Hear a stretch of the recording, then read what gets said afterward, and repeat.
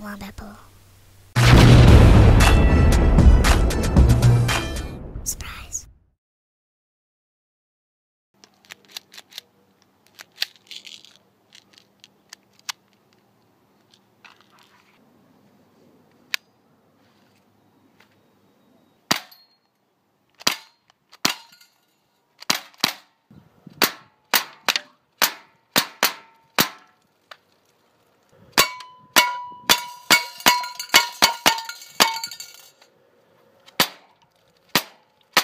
Guys, and welcome to a little product introduction and video review on a pretty cool little item. What you have in front of you is the Powerline 415. This is a gun put out by Daisy, really nice pistol. Powerline line is actually really nice. I don't purchase too many of them just because I couldn't find them always in my local area. But it is a great gun and I really like it a lot. It has a lot of nice little features.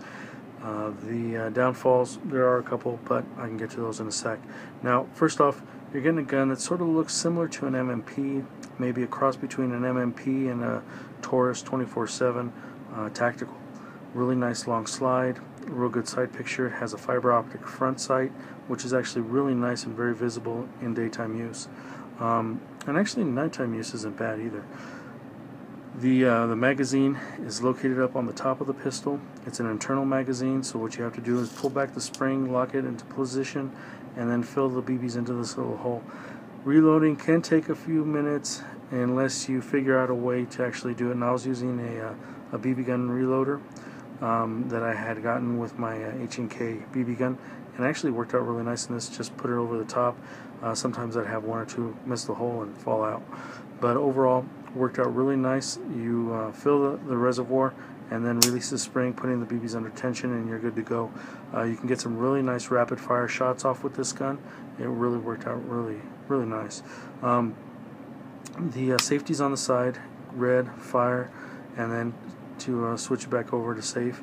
Once it's in safe mode, you cannot activate the trigger, but as soon as you flip it over to the fire mode, you can feel that there's some tension there and the barrel's actually moving inside the gun.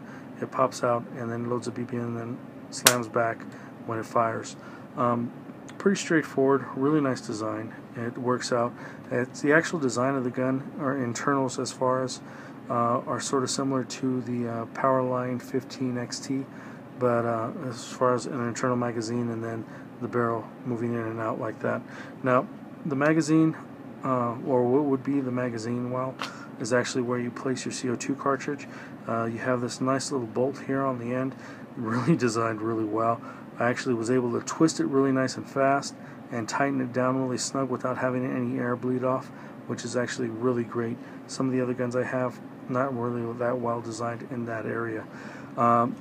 The other pieces, the bottom half of the magazine, you just go ahead and slide that in, and you can pop it up and then pretend to rack the slide if you wanted to, if you're short of training, you know, with the pistol, as far as using the air gun as a training tool. Overall, a really great gun. I don't know if I'd go hunting with it or hunt some more varmints with it, just because I was having a little bit of an issue with CO2 always holding the pressure. Sometimes it would shoot a little bit softer than others, but it definitely can cut through a can, cut through a soup can, so it can definitely do some damage on a small pest or varmint. But I would use it at close range. Something longer distance if you really wanted to, just get an air rifle. But overall, for CO2 pistols, it's a really nice pistol, and it actually works out really well. So any questions, feel free to ask. If you can, please subscribe, and you guys have a good one. Be safe, take care, and we'll definitely talk to you soon.